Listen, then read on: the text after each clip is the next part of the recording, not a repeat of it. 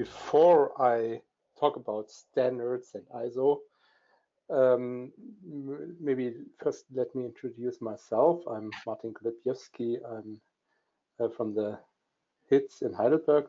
It's a non-profit private research organization in Heidelberg. And we are in our group mainly also doing data management for life sciences, and especially systems biology and systems medicine. And in that context, standards are really crucial. And I try to bring, to transfer this message to you today.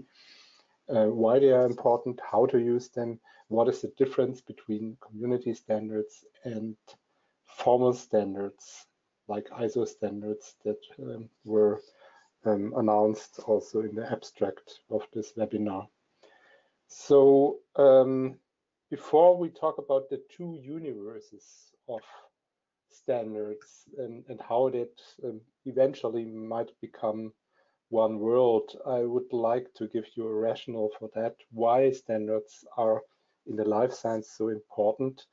It has to do with fair data, with findable, accessible, interoperable, and reusable data. And this is widely accepted now, as you probably all know, in our field.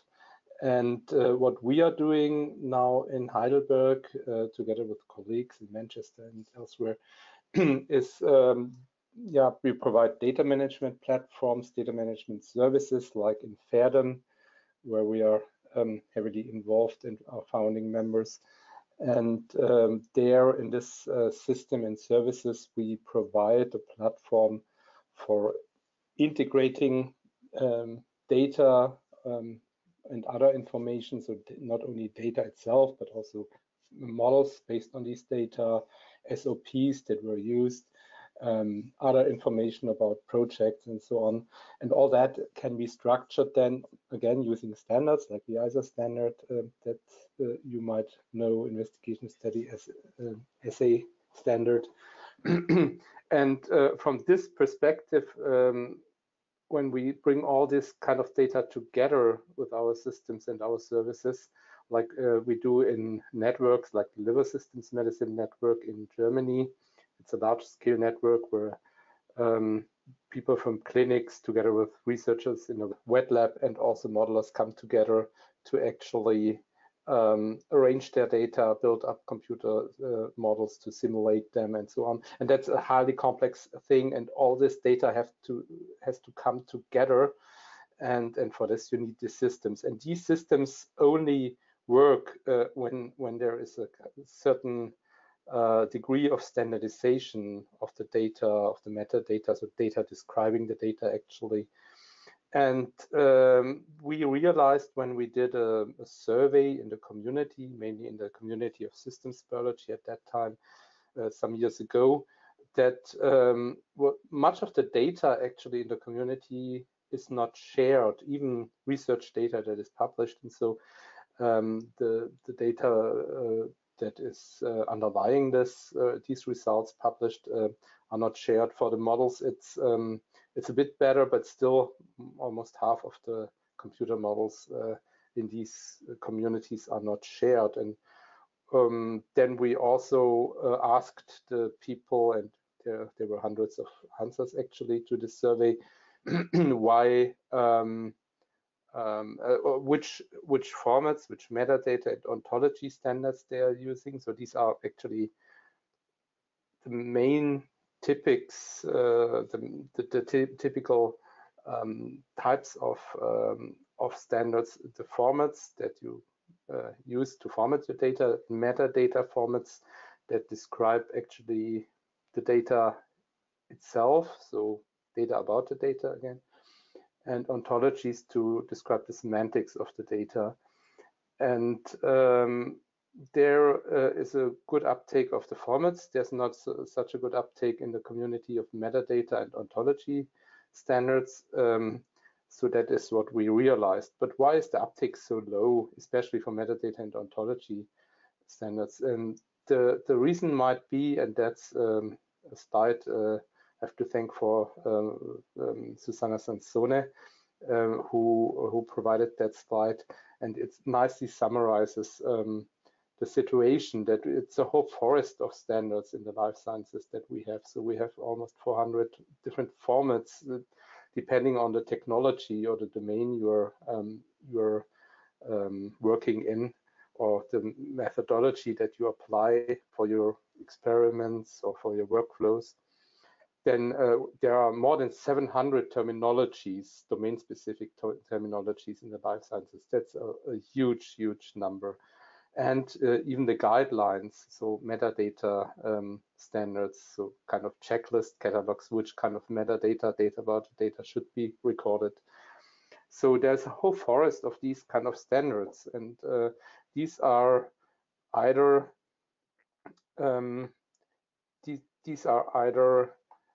let me just use a pointer. These are either here defined by grassroots organizations like the Global Alliance for Genomics and Health that you probably know, or some proteomic standards from UPO, and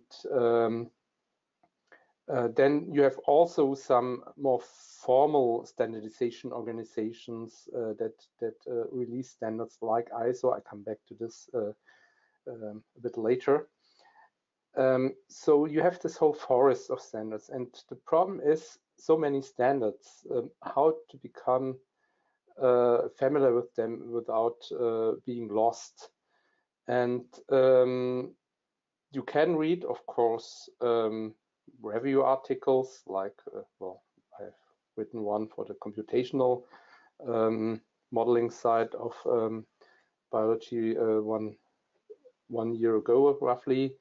But of course, that's always only a small snapshot of what is actually available. Then you have standardization organizations that release standards, that group standards, and these are typically grassroots initiatives. So grassroots means they are released by a group, or a smaller or larger group of researchers that have a certain problem of standardization, that come together, agree on some standards. And one example here is the COMBINE network, the Computational Modeling in Biology network. And there I'm also involved and part of the coordination team there. So COMBINE releases some standards. It brings together the standard developers in the modeling field in biology. And when I talk about standards, these are then standards that represent knowledge, like BioPACs or ESPO.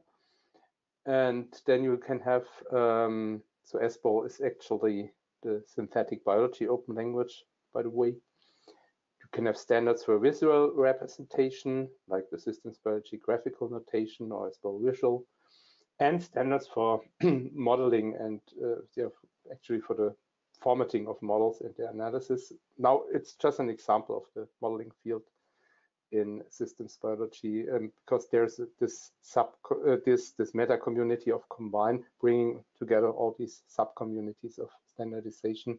You have that in other fields, in proteomics, in genomics, and so on too. Standards for models and their model formats and their analysis, like SBML, systems biology markup language, CellML, NeurML, and so on. And then you have associated things like controlled vocabularies, like infrastructure, some projects, and so on. I don't want to go into detail here because COMBINE is not really the focus here. I just want to give you an example of a grassroots initiative that releases such kind of standards.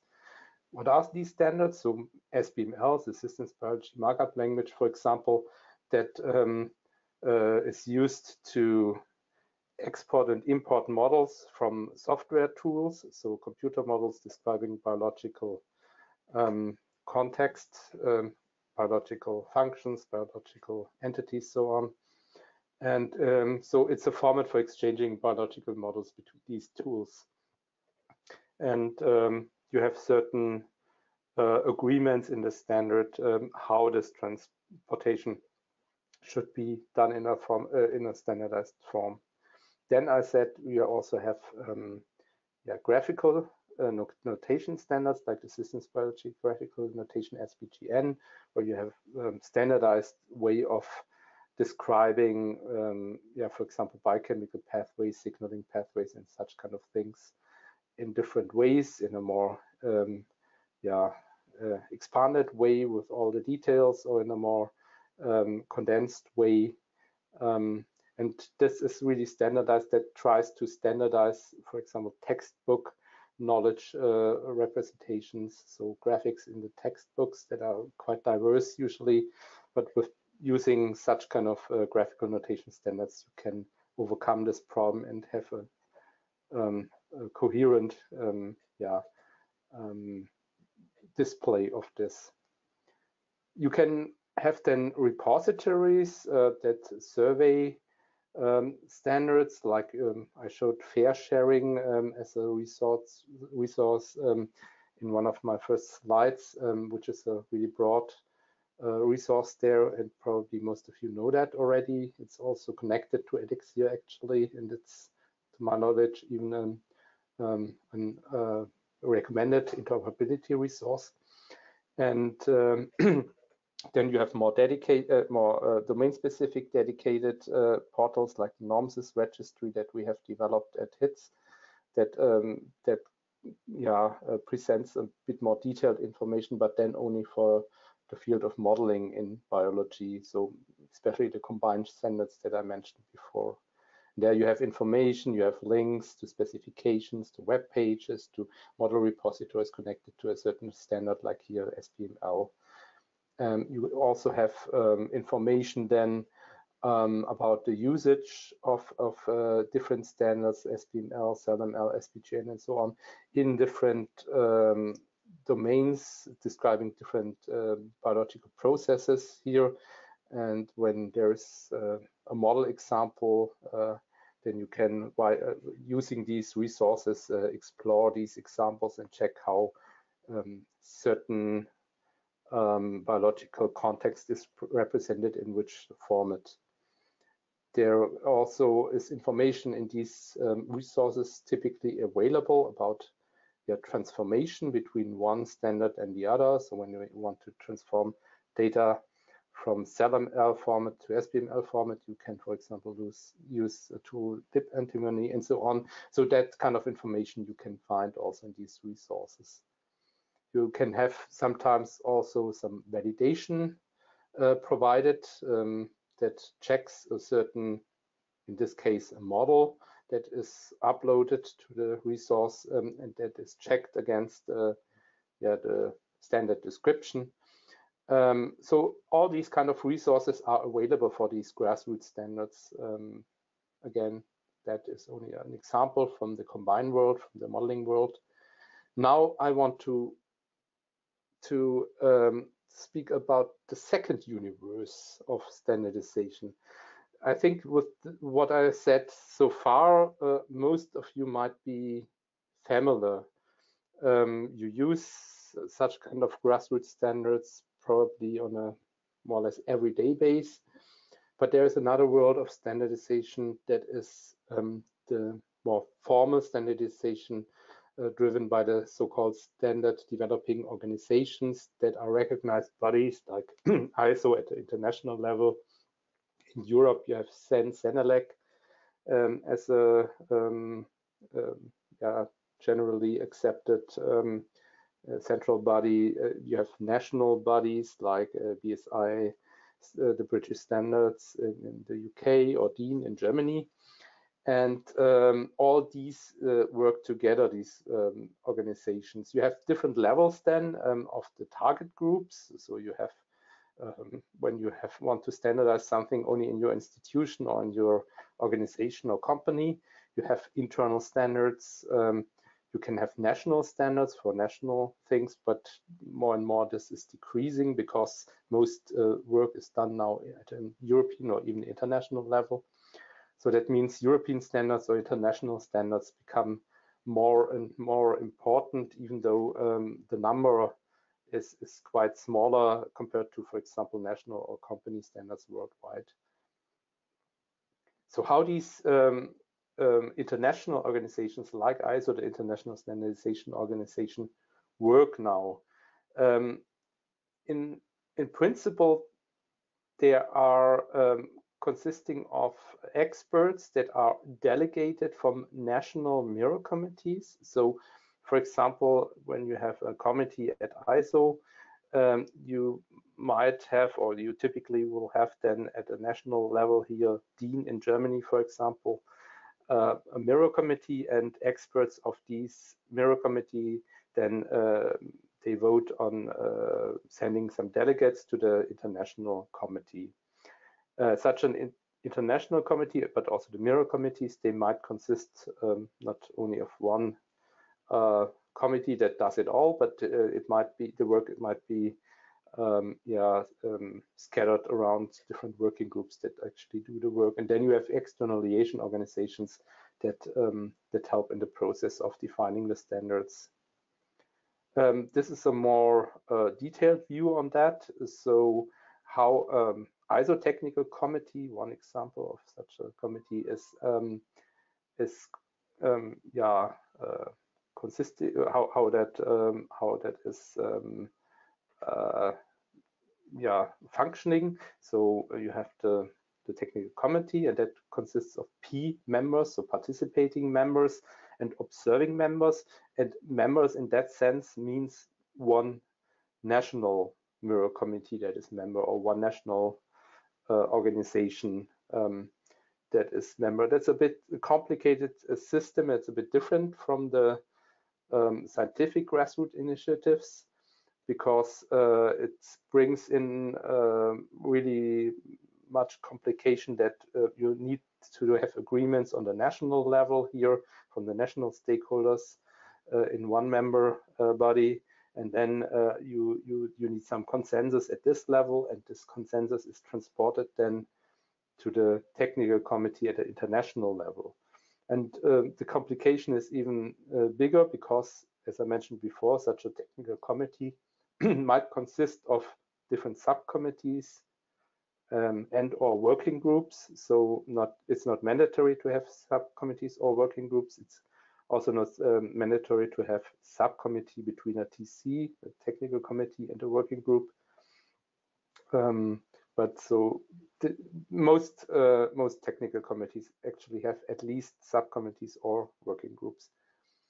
And and at each of these different levels, you see with all these arrows, there are contributions and who is delegating to whom, and so on. And then you have the international organizations that sends also experts to working groups in the ISO committees. Then you have differences in the voting rights. So participating members in a technical committee, for example, they have the voting right and even the duty to vote on a standard draft. Observing members have no voting right or duty. Liaison organizations, they are more the the advisory. So there's no formal voting right, but they can help actually with the work and drafting.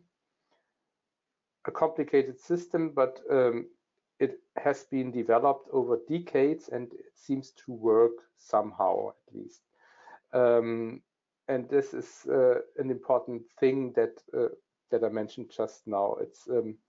It has been developed over decades. That means such ISO committees typically are quite stable, and the standards that they release, they are meant to be maintained for a long time, and they are always regularly checked. An international standard, for example, is checked every 5 years if it's still valid, or if it needs modification. And so this aspect is, I think, also a big difference to the grassroots initiatives, where it's always dependent on how active the people are. Here is really a duty by the technical committees to do that work and maintain the standards.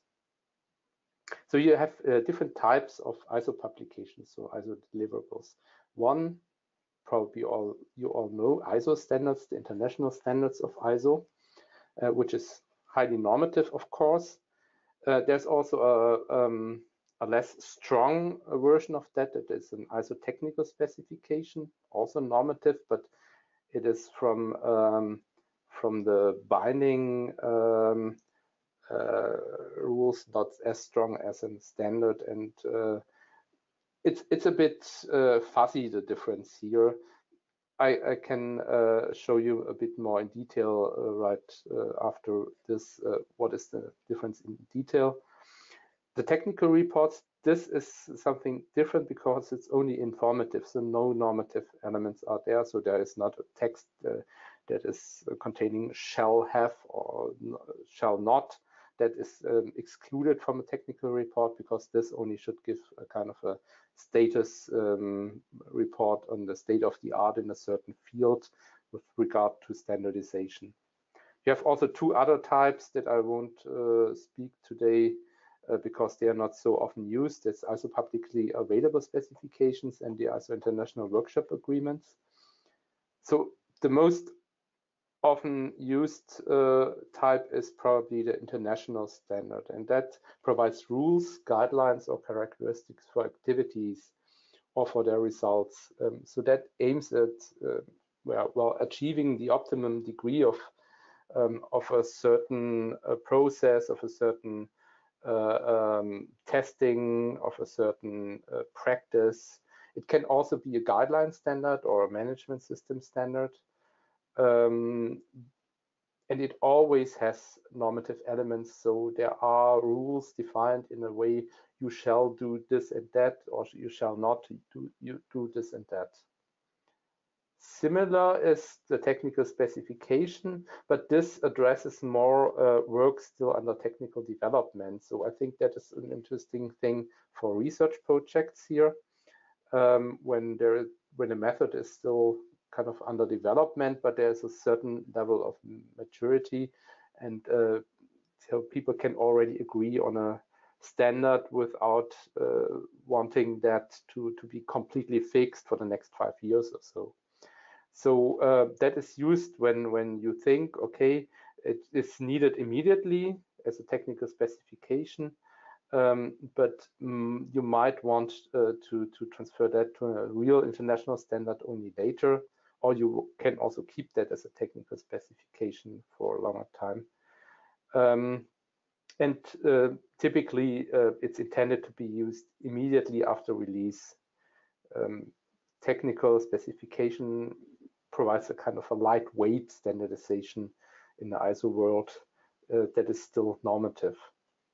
The technical report, I said already a few things about that in the survey of the summary of the different deliverables, and that provides more state-of-the-art informative thing, and it can be a bit compared to a scientific publication about standards in a certain field. So I said I will skip the information on the other two types, but you might, if the slides are shared afterwards, you might want to check that, or you can also check that on the ISO website actually. I want to speak a bit more about the development path of an ISO deliverable. So when there is a certain need for standardization, that is brought into a technical committee or a corresponding working group of a technical committee, and then this working group or a technical committee releases, if there's an agreement and a consensus that this is really something that is needed, a standard that is needed, then a new project is started. And then a long process, a tedious process of expert consensus within this committee, but with also some input from external groups, liaisons, and so on, starts. And then after such a consensus process and several steps, there will be either there can be a direct release of technical specification, so that is a fast way to to have such a lightweight standard or a technical report as a non-normative document. Or when you go the way of a real ISO standard and in the international standard, then there are different steps beyond that. Consensus within the technical committee. That means there are different stakeholders, ISO-wide and worldwide, drawn in more and more to actually comment on a certain standard draft, and then the comments are always resolved by the corresponding technical committee. So that's a kind of a back and forth. When you have a comment, then it goes back to the committee of ISO, and then it's resolved or discussed at least at this committee level. And after different steps of that, you have a draft international standard, finally a final draft international standard, FDIS, and at the end of this long, at least the 3-year process, mostly it's more. I mean, when you have also preliminary work before the project formally starts, then you have an international standard published at the end. So now speaking about what all that has to do with our field here with the life sciences. We have the ISO TC 276 biotechnology, which is the ISO committee that deals with standardization in the field of biotechnology processes. That includes terms and definition, biobanks and bioresources, analytical methods, bioprocessing, and also data processing, annotation, analysis, validation, comparability, and integration. Currently, 32 nations are contributing to that, so the mirror committees in 32 nations and 15 observing members. The structure is like this, that I showed you here, that you have these 5 topics that are addressed, and this is reflected by the working groups. So there's a working group dealing with terminology, one with biobanking, one with analytical methods, one with bioprocessing, and the one that I lead is dealing with data integration. So this is now the structure as you can see it from the ISO website. So terminology working group, biobanks and bioresources, analytical methods, bioprocessing, and the data processing and integration that I want to give you now as an example of such a committee and which standards are released there.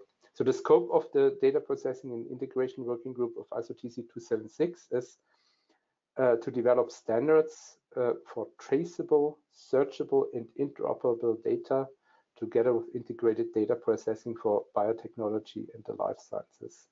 And the main focus is here definition of data and model formats and their interfaces, the definition of metadata and relations of data and models, and the quality management of process data and models. And of course, the working group will build on existing community standards and develop standards only where required and where gaps are identified. So it's not meant to reinvent the wheel here.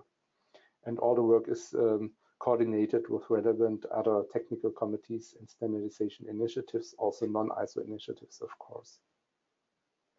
Currently, the group is, well, it's always growing.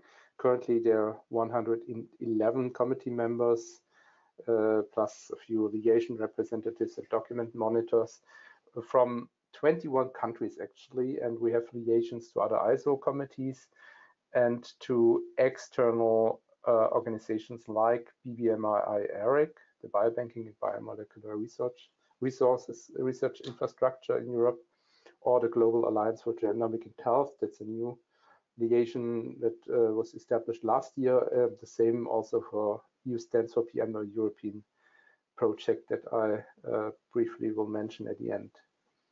So there are projects for standards in development, and the one I just will talk about in 2 minutes is the one that I'm leading. So I'm not only leading this working group, but also one project in it. and that's requirements for data formatting and description in the life sciences for downstream data processing and integration workflows. Long title, but also it's a broad range that we try to cover here.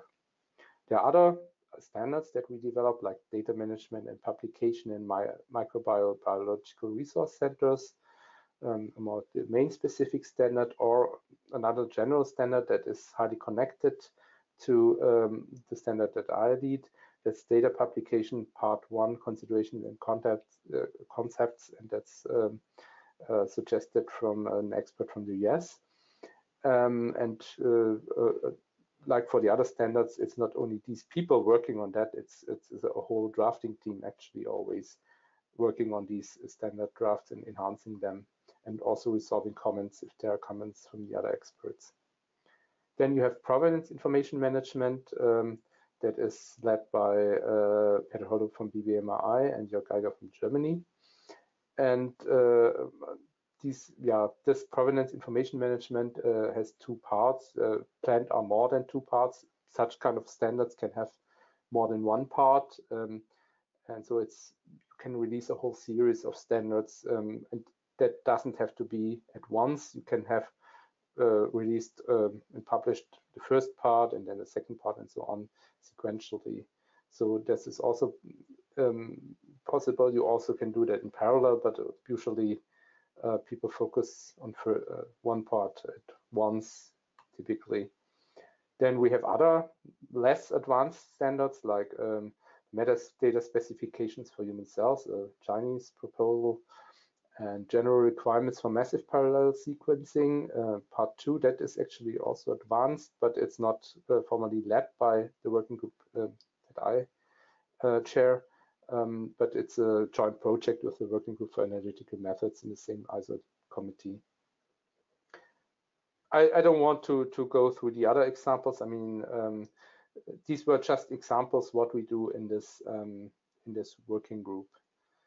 Now I want to spend the rest of the time on a standard that is meant to be a kind of a hub standard for community standards, and also provide a kind of a guideline for their use, and at the same time some characteristics for community standards for their development. And one example why this is important to have such a interfacing or hub standard is a sad story that happened more than 100 years ago in the city of Baltimore, in the Great Fire of Baltimore in 1904. The whole city burned down, and the reason was that the fire brigades could not work together because the hose couplings were different, and people, so the fire brigades coming from other towns like from New York City, Philadelphia, or even within the town from other districts of the town, could not work together because the hose couplings were different. 600 different variations of hose couplings we had at that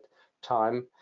So there was a need of interoperability for interoperability standards, and that's actually what ISO 26691 requirements for data formatting and description in the life sciences tries to do. So to present a reference framework standard for community standards, to define requirements and rules for specific application of some community standards that are domain specific for certain types of data and certain domains. Yeah, especially for the formatting and documentation of the data that is captured in processes, and also for the computer models and the secondary data that is derived from the primary data. That is always with their context, so with their metadata. And there are also elements in this standard that deals with metadata and defines how the metadata should be described and what is important to capture with the metadata and so on. The standard not recommends the workflows per se that can be quite complex. So when you have a certain workflow in your lab, for example, this is not covered by such a standard. It more provides the building bricks to build such a workflow. and then also a catalog of criteria and requirements for the data formats and model formats and metadata formats also is provided in this. So this is quite abstract now, what I told you. Let's look a bit more deeper in how such a standard actually is then looking like. You have here the table of content for this ISO standard 26991. So first you have a foreword, which is quite generic. Then you have an introduction to the whole topic. You have a scope that is very important because it defines the fields of application for a standard. And the first typically are also accessible without any license. Depending on the release of an ISO standard, the rest might be licensed, but a license doesn't mean that you have to spend a huge amount. Typically, such a standard costs, around $100 or less, or 100 euro or less, depending on different criteria. So we had this discussion about releasing the standards under ISO also royalty free, in the sense that there is no fee charged, but this is an ongoing process and discussion within ISO, and we have to see what comes out of that. Then after this more general parts like forward, introduction, scope, you have normative references, you have terms and definitions, and then here with chapter 4 in this example, the real standard starts. All the rest before is more the background, the normative references, terms and definition, and so on, which is of course an important part of the standard, but the central normative elements are described then later, like here in the 26991 standard, in a chapter about criteria for formats and identifiers, then another chapter for technical criteria and requirements. Then there's one chapter about semantic criteria and requirements for community standard. Then the standard provides requirements for ontologies suitable for annotation of biological data, requirements for domain-specific data standards as an 8th chapter. In the 9th chapter, the last chapter of the normative part, provides requirements for data repositories for biological data. Then there's a quite intensive annex. Such an annex can be either normative again, or also informative, like in our case.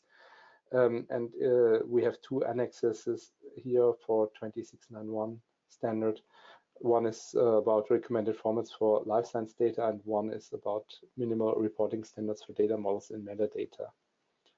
So that is the scope of this standard. That is quite important to keep in mind. So the document specifies requirements for the consistent formatting and documentation of data and corresponding metadata in the life sciences and biotechnology. And this includes biomedical research, non-human biological research and development, as well as manual or computational workflows that systematically capture, record, or integrate data and corresponding metadata in the life sciences for other purposes. I don't want to read all this. I just want that you get a feeling how such a standard is written. And that you then get a feeling what such a standard tries to regulate and standardize, and what it can standardize and what it can't. One important thing is that you have also some fields as examples given in such a scope, like here for the ISO 26991. It says that it's applicable to domains in biotechnology and the life sciences, such as but not limited to genomics, including massive parallel sequencing, metagenomics, epigenomics, and functional genomics, transcriptomics, translatomics, proteomics, metabolomics, lipidomics, glycomics, enzymology, immunochemistry, life science imaging, synthetic biology, and systems biology, systems medicine, and related field.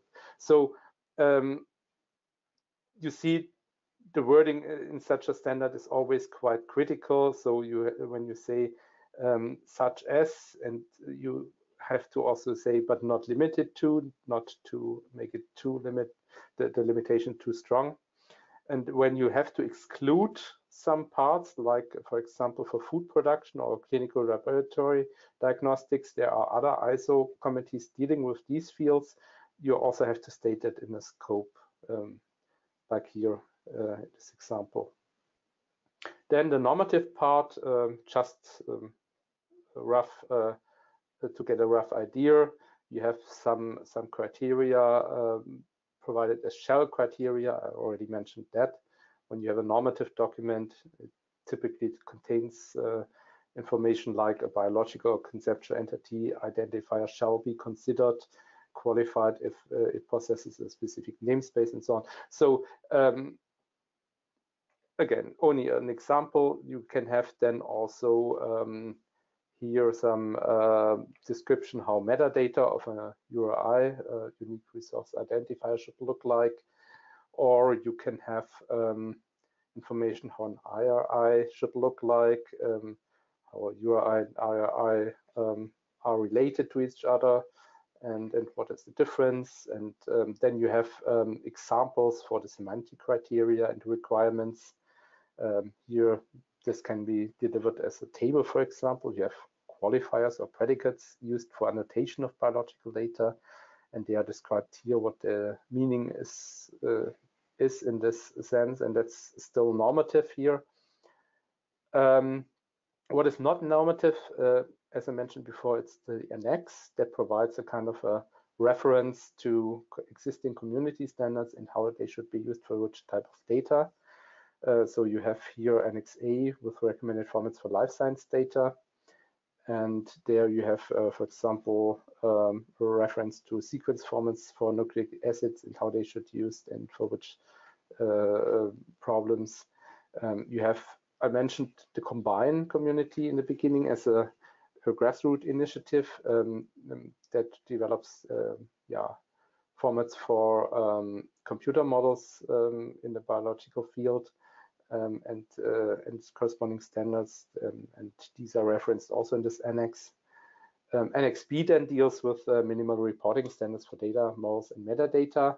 So there also you have some more general comments and also information that you find more up-to-date information in online resources. And you have a list of referenced minimum information standards. And this is now, these are a few captures from the current version of this draft ISO CD 2691. What we have concluded now at our most recent meeting, end of last year, in ISO TC 276 Working Group 5, is that we want to have an online resource like fair sharing. Actually, we selected also fair sharing as such an online resource as a kind of a live index that that provides for the reference standards that I just showed you from the annexes, a few examples I showed you. Such a live index can then maintain such kind of references.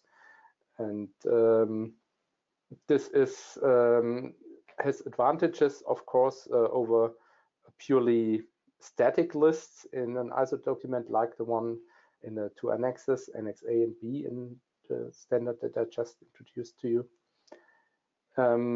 So that can be maintained. You can have, you can show the life cycle of the community standards that develop, and they might die out, or they might be become part of another standard, and so on. And all that can be better represented in such a resource like fair sharing. But I don't want to go into detail here. I think you probably, most of you are familiar with the resource, and I think there have been webinars about that in the past already, or there will be. How that can be used then as a live annex for an ISO standards is shown here. So you have fair sharing collections, and like Combine as a grassroots initiative releasing standards has a Combine collection here with all the Combine standards in fair sharing. and you even can show some resources that use these standards, so tools and resources, online resources that use these standards. And then you have the information, of course, about the different standards in fair sharing. And similarly, like this, a fair sharing collection for such an ISO standard can be also released. There are more examples of the standards from the ISO committee that I'm heading, but for the sake of time, I will skip these now. And at the end, I just want to provide you a glimpse how that might be all come together in the future. So I'm part of the network. EU stands for PM, Standards for In Silico Models for Personalized Medicine.